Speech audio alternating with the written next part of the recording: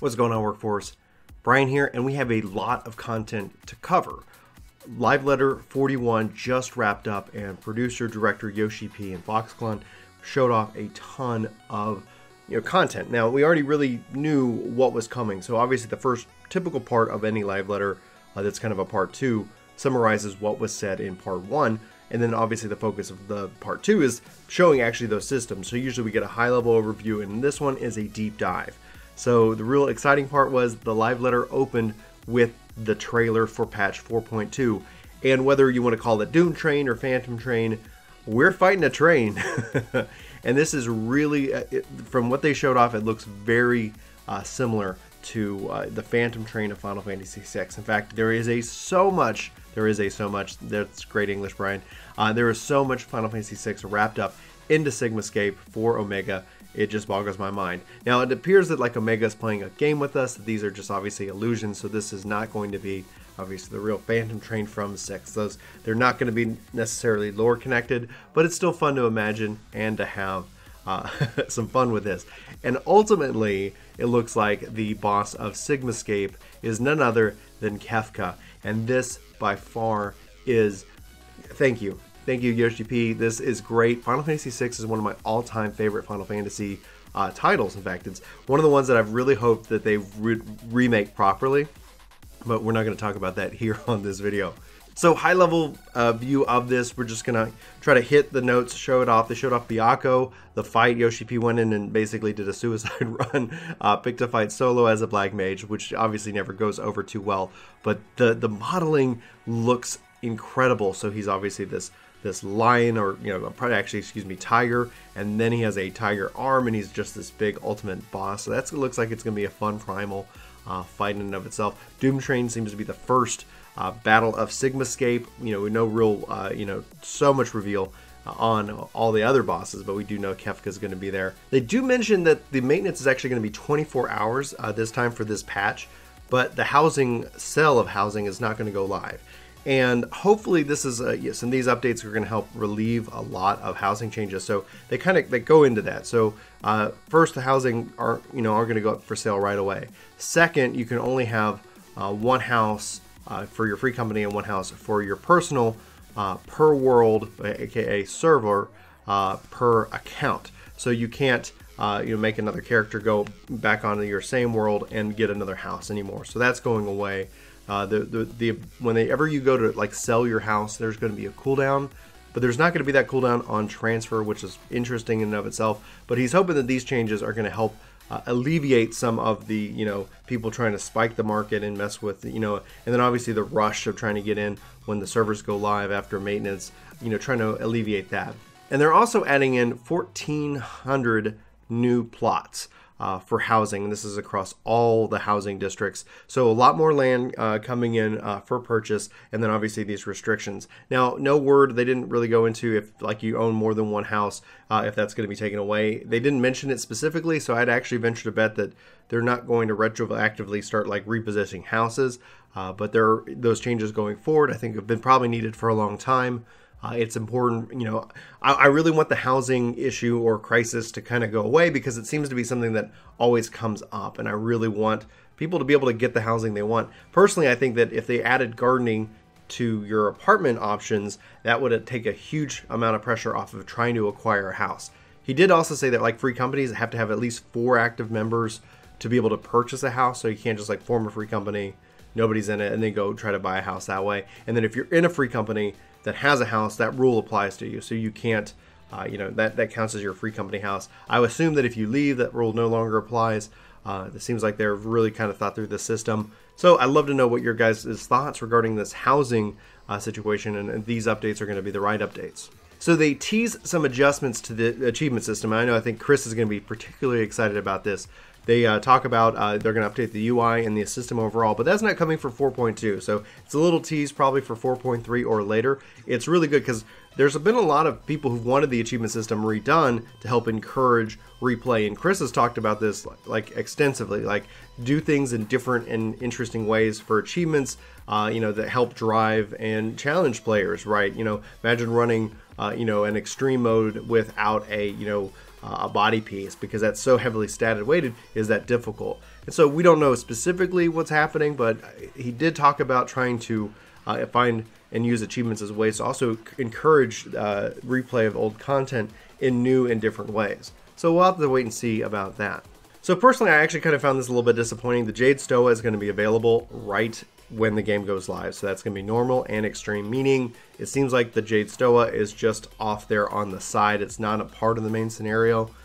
So it doesn't seem like the main scenario is really going to have us dealing with primals anymore. And I don't know if that's going to always be the case, but it was my hope that it did get put back into the story. That was actually kind of my only issue that I had with Heaven's Word. And while the quests were definitely tighter, the storyline was definitely tighter, it, not having it tied in with the with the primals kind of made me, they're kind of forgettable. They're over there. There's something to do, as opposed to like Lakshmi and Susano, who are weaved into the story, and thus I have more connection with Bismarck and with Ravana and Lakshmi and Susano than I have with any of the Warring Triad, and I'm hoping that's not the case here with Byakko. But at the end of the day, well, I guess we'll have to wait and see. So then he goes in to start talking about high-level battle system adjustments. Some role adjustments are being had to all. So Diversion is getting an update, going to increase in I guess increase in its ability to not have you rip hate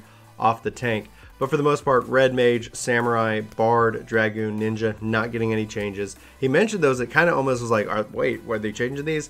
No, they're pretty much set in stone. But then he goes into, obviously, Monk is getting some changes. It seems like it's getting faster, trying to time their abilities more to synergize with their buffs and things like that. Then we've got adjustments to the tanks. It appears that he said, like, the Paladin's damage, isn't increasing. So this could be a translation issue, whether it's going down or if it's staying the same. But Warrior and Dark Knight are getting buffed in damage, and there's more adjustments coming to Warrior than specifically to Dark Knight. But obviously we're gonna have to wait into the full details of the patch notes for that to happen. Same thing that goes with healers. So he talks a bit about Scholar, and the ability Exo is going to get a nice change. So right now Exo, it has a 45-second I believe 45-second cooldown where you put it on a target, and if they fall below 50%, it uses it, and if they don't, it goes away and it feels wasted. Now, even if it's not used within that time, after like it times out, it will use. So no matter what, it's going to be there for you, whether you need it in an emergency or even if they're at 60%, they've never fallen below that 50% mark. This is great because then it's like, oh, cool, boom, heal. And then there you go. So I'm excited about that change. That's one of the greatest tools I really appreciate about the Scholar. And so I'm happy to see that change for Exo. So Machinist is actually getting some buffs and a slight nerf. So Hypercharge is losing 1%, of its damage, but everything else is going to be buffed on the Machinist. So overall, they're going to have a DPS increase, which is interesting to see. He apologized for the nerf to Hypercharge, losing just 1%. So I guess obviously there's a lot surrounding that. I'm still personally learning how to play Machinist, so I'm not that invested in the regards of like, oh, 1% on Hypercharge. But let me know if you're a Machinist and you don't like that change. But it's going to be interesting to see because it seems like everything's going to be going up Machinist-wise, potency-wise for there. So here is where I think things got really exciting for me, especially as we start to say goodbye to 1.0 systems. Elemental properties, elemental resistances, anything a part of your character, gone. That is going away, but it seems like there's going to be an elemental system that's a part of Eureka where you attune to a specific element in that regards. He also said that there probably might even be a leveling down system in Eureka, but he's still debating on that himself, which is disappointing, I guess, because it's like at this point I would hope that would be set in stone, but I guess they're going to be making adjustments up to the release of it. Now, Eureka is not with 4.2, it's with 4.25, which you can expect usually about 5 weeks after 4.2, so sometime probably in early March that we're going to see this. So it's really good to see that this system is going away. Yoshi P guarantees that no one is going to feel its dismissal. Items that are related to it, Matera that is related to it, all of these things that relate to elemental resistances, it's gone. And it doesn't necessarily, it really has been just like, why does this even exist? It doesn't really make that big of a difference, even if a difference at all. So it's good because I think at the end of the day, this is just one more 1.0 system that just was here and it has since just really fallen, completely out of favor and or use. So from that perspective, obviously we'll wonder what other 1.0 systems remain that might, get the axe at some point in the future. I'm still betting that 5.0 sees the full removal of classes altogether. But at the end of the day, I know that is a lot of work, so we'll have to wait and see how that goes. But let me know what you guys think about the elemental weaknesses or the resistances themselves being removed. It's cool that it's being removed, but I'm really interested to see how it plays into Eureka, especially because that system, people were even commenting, like, is this Final Fantasy 11 in 14? Is this going to be this hardcore, grindy, system? He did say that Eureka is designed for either 4 to 8 players to participate. So you can, it seems like the smallest you want to go is 4, the largest you go is 8, and then he says you can 1v1 mobs, which really makes me and reminds me of 11, where like it was one-on-one solo, and that was always tough. So it'll be neat to see how this plays out. The more that they tease us for the Eureka, the more excited I get, and the more I guess interesting it can be. I really hope that it's successful. The failure of the diadem is still like burns deep within my soul. I hope we don't have a repeat of that, but I really can't wait to see more of that. But they didn't show off anything related to Eureka. This was just a little brief note tied into the elemental resistances being completely removed. So at this point, he touches on the performance actions. Basically, they're adding in 4 instruments. They have the harp, the grand piano, the flute, and the guitar. And so this is, or the steel guitar as they say, this is really cool. Like he kind of showed it off. It seems like a really cool system. And they're also adding in a setting, so if you don't want to hear it or whatever, if you're out in the world and you're like, oh, I really want to enjoy the music, but this guy's playing and I'm crafting right here, you can turn down other characters' sound effects, essentially the performance actions and other things. So I think that's a good quality of life adjustment, and I'm interested. I'm not a musician by any stretch of the imagination. I'm really cool to see them put this stuff in here, and I'm just wondering, like, at what point is somebody going to write an original piece of work in the game, and then that goes, it becomes a song on YouTube. I don't know, but for the most part, I'm really excited to see them continue to invest in these interesting and weird areas within the game. So they showed off a lot of housing items, hedges, and things like that, and then diving right then into the feast updates. Now, they've covered this on the posts, they've covered this on the website, we've talked about it, regarding kind of, just the general rule changes, but they kind of spent some time running around the new map in the Crystal Tower. It's very, very spherical with various walls. It looks impressive. Obviously, cooling time looks really cool with the effects that are there. I'm excited to see that they're continuing to invest in new maps for the feast, but there wasn't a lot of information. He does talk about teams a little bit, and again, we've talked about teams. So all this information has been covered. They're just kind of running around showing off the new map. So nothing like revolutionary regarding the feast in and of itself from that perspective. But we do know about those changes, and those are I am actually personally looking forward to the feast changes with 4.2. And then aside from inventory, and he did forget to show off the Chocobo saddlebag, but then remembered usually at the tail end of it, and it looks really quite like a cool system.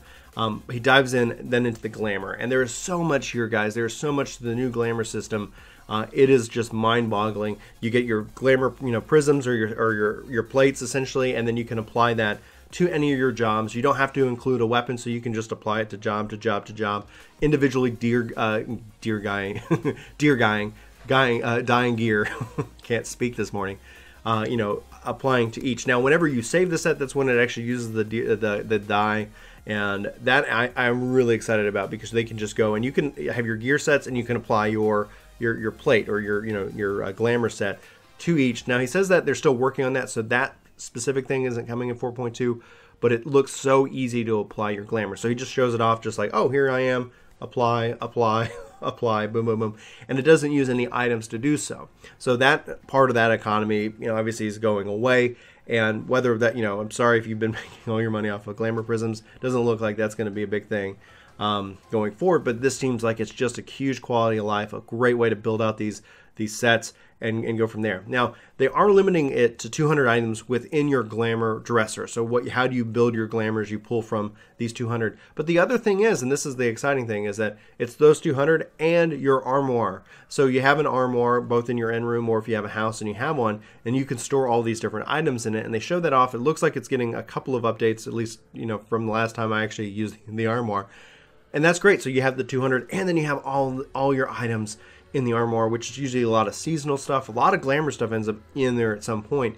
So that's continually expanding. They're continually adding in ways that you can store those items there as well. So that's actually a big change. So it's more than 200, and who knows, they'll probably expand on that at some point in the future. But in the glamour chest, they show it off in the in room. It has a really cool animation. Talks about how you put items in there, how you manage that, and I think for me that's going to help really reduce my inventory overall. So there's going to be a lot of things that I'm gonna hopefully build. If glamour is the true end game, it looks like they're really investing in making that collection of it and the use of it and applying of it much more simple.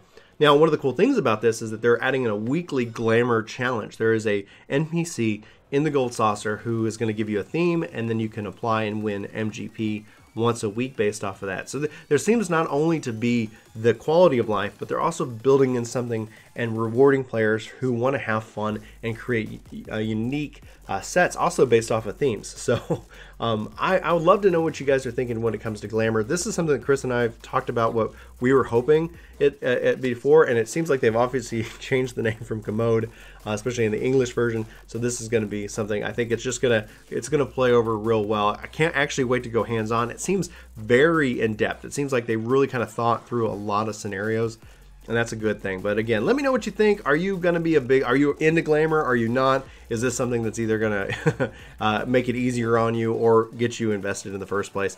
I've dabbled in it. It's never been my big forte, but I'm excited that I can actually build these things out and apply, because if I'm going to spend the time, it just makes it easy. And that's also going to have a huge impact on inventory, players' inventory. We're not going to be carrying around all these pieces in case we get a new, better piece and have to re-glamour. That's been a whole mess up to this point. But anyway, guys, that pretty much wraps up the highlights for the Producers Letter Live 41. The date, which we already talked about, is the 30th of January. So to confirm, January 30th. The trailer should be live on YouTube right now. I'll try to include a link in the description below. I'm going to have to probably rewatch that, and I might come back with some additional thoughts if I gather anything out of the trailer that I originally didn't see. But anyway, guys, for Work to Game, my name is Brian. Thanks so much for watching this video. We hope to see you soon, but until then, I hope you have a fantastic day, and take care. Hey, it's me. I'm in Chris's office. He doesn't know it, but we've got other videos for you to check out right here. And we've got the vlog down there in the corner. Plus, we've got some contact information, and you can totally subscribe to the channel that way as well. So we hope you do. We hope to see you in our next video, but until then, take care.